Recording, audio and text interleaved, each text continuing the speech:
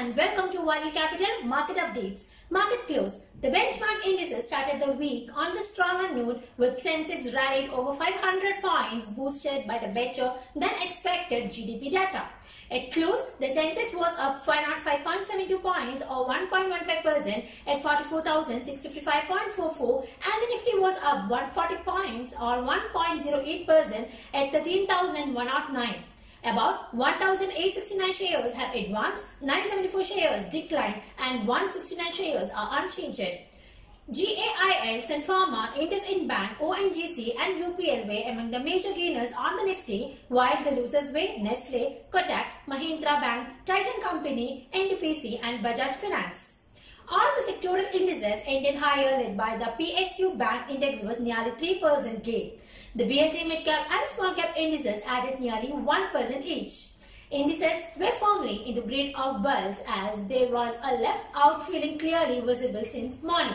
The advanced decline ratios and the breadth was positive, and even the Nifty Small Cap 100 index was showing the buoyancy as that index itself is up only 33% since its inception.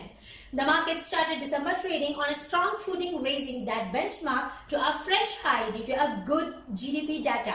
The manufacturing PMI realized today showed a slight contraction in manufacturing activities compared to the previous month, though the growth remains strong. Markets across the globe made a positive start to the month, expecting an extension of November's record-breaking gains along with the strong hopes of coronavirus vaccine. We believe that this optimism can sustain in the near term with a shift towards mid and small caps led by the lag effect. The WTI crude oil prices are trading at $44 to $46 per barrel from the last 1 week, and all the eyes are now on the OPEC meeting outcome. Meanwhile, the OPEC has delayed the talks to decide its production strategy. OPEC plus ministers on Sunday could not reach an agreement on whether to delay a scheduled January crude output increase. Some members, including the Saudi Arabia, are concerned about the global energy markets remaining too weak to absorb the additional barrels of crude, while the other members, including the UAE, want to sell more crude. The Sensex went up at 505 points at 44,655 points, and the Nifty 50 went up by 140 at 13,109 points, and the Bank Nifty went up by 208 points at 29,817 points, and the Nifty Midcap 100 went up by 188 points at 19,003 points, and the Nifty Small Cap 100 went up by 59 points at 6,633 points.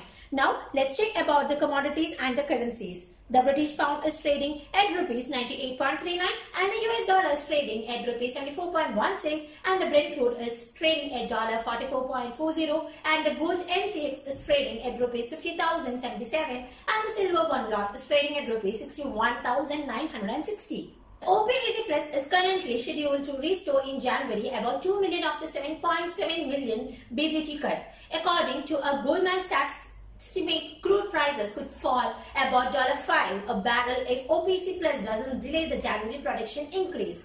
However, the crude oil prices are likely to find support from vaccine optimism and the strength in Chinese economic data.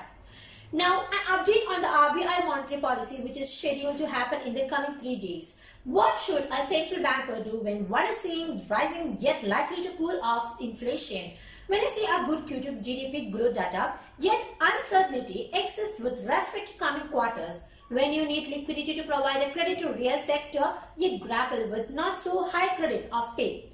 These could be the center point for the discussion ahead of the RBI monetary policy. We expect the RBI to be and hold yet another time and suggest an extended pause and conflicting the signals emerge from macro data points. Focus also could be on how much is a desired liquidity to ensure the optimism balance between the rates and the monetary transmission.